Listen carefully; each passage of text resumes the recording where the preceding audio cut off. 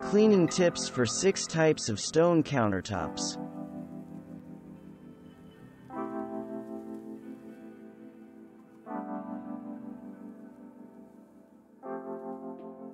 You may not immediately think of concrete countertops as stone, but concrete is a mixture of finely crushed stone, sand, cement, and water.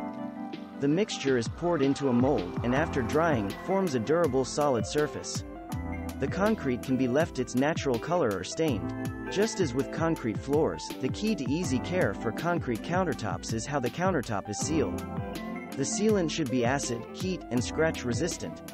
Carefully read the instructions on how often the sealant should be reapplied. Granite slabs come in such a wide variety of colors and formations that it is one of the most desirable stone countertops.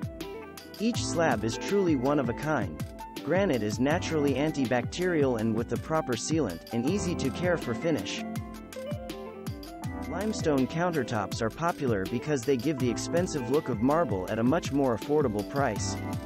Most limestone is white or off-white in color with random, naturally occurring patterns in the stone. The downside of limestone countertops is that they require more care than other types of stone. Marble is a classic and elegant countertop treasured by professional chefs for its cool surface temperature perfect for creating pastry. The downside of marble is that the stone is quite porous, stains and scratches easily. Sealing will help with stains, but acidic foods will etch marble very quickly.